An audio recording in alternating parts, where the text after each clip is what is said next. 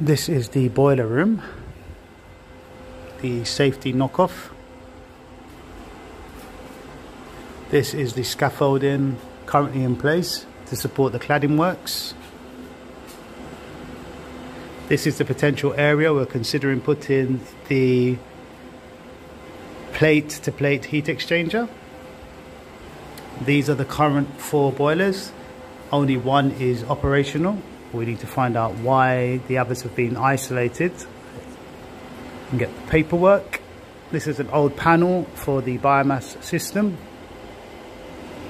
So hoping to remove part of this in order to put the plate heat exchanger here.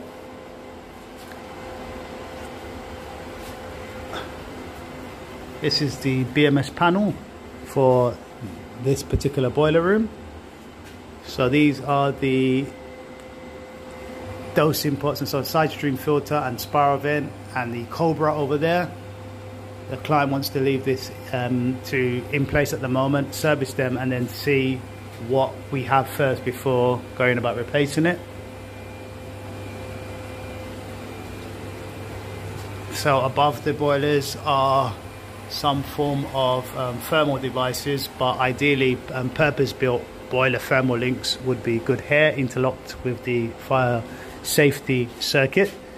I hit the safety knockoff button and it tripped the solenoid, so it is working.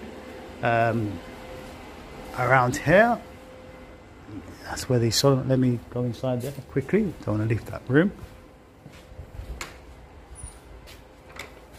Not sure where the light is in here, there we go. So there's the gas meter and the solenoid is over there.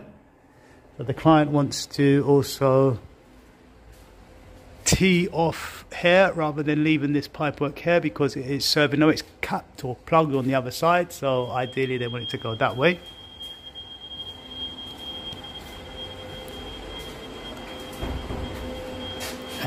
In this plant room, what else is there to consider? There's a few other methods to consider, but there's only one boiler working. This is quite urgent, we need to look into this.